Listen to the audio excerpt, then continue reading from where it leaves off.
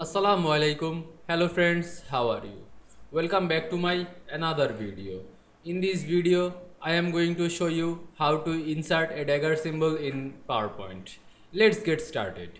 At first, you have to click New Slide drop down menu. Then create a blank slide. Then go to Insert menu and draw a text box. Now again go to Insert menu and click symbol icon. Now click this font drop down menu and choose it normal text. Now click this subset drop down menu and find it general punctuation. Here are general punctuation. Now you can see here are the dagger symbol. Click it and insert. Now select this symbol and go to home menu and click font drop down menu, font size drop down menu, and make it bigger here.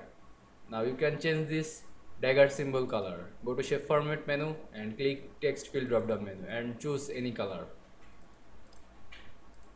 Now you can see I insert dagger symbol in Microsoft PowerPoint very easily. I hope you enjoyed my video. Please like, comment, share and subscribe my channel. Thanks for watching.